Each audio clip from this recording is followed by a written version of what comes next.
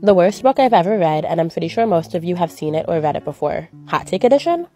I don't usually share negative reviews because I don't want to discourage somebody from reading a book, but I do need to talk about this one. If you have guesses, you're wrong.